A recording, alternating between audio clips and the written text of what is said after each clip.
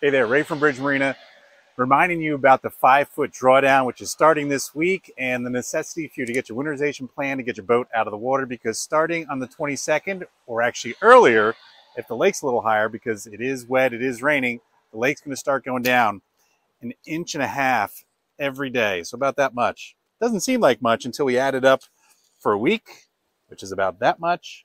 And if we add it up for 2 weeks, it's about that much. 3 weeks, about that much. And of course, by November 1st, it's about that much, or 5 feet. So the time is now to schedule your winterization, get your boat out, because in just about 2 weeks, the lake's going to be down to a point that no longer is accessible by ramp. And we got to get all those boats out of there in a short period of time. So the time is now, schedule your winterization. And if you don't like it, make sure you reach out to the state and tell them so, that you don't want to take your boat out early every year. Either way, thanks for watching. I look forward to seeing you on the water.